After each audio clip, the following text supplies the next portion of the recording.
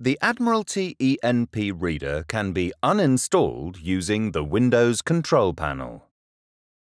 Open the Windows Control Panel by clicking on the Start menu and then click Uninstall a program. The Programs and Features page is displayed. Click on Admiralty ENP Reader.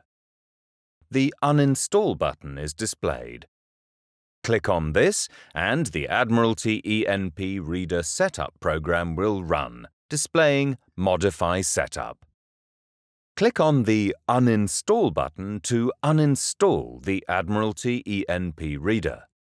The setup progress is shown, and when this is complete, Setup Successful is displayed. If you wish to remove all ENP files stored on your PC, including publications, permits, and updates, insert the latest quarterly DVD.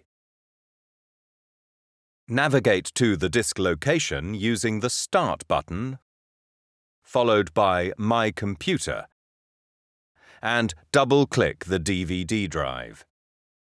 Double-click on the file named Remove ENP Reader Files.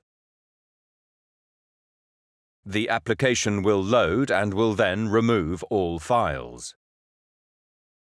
Once removed, click any key to continue.